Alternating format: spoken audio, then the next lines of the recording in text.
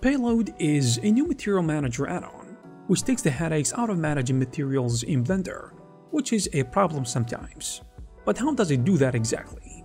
Well, it adds handy features like one-click material assignment, so you can apply a material to all selected objects or even specific faces in the edit mode with a single click.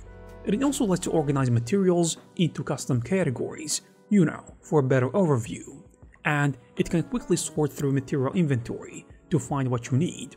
With this add-on, cleaning up a scene is much easier too, simply because you can remove materials from all selected objects in one go, delete and use materials to keep your file tidy, or even have the nuke option to wipe out all the material data blocks if you need to start fresh.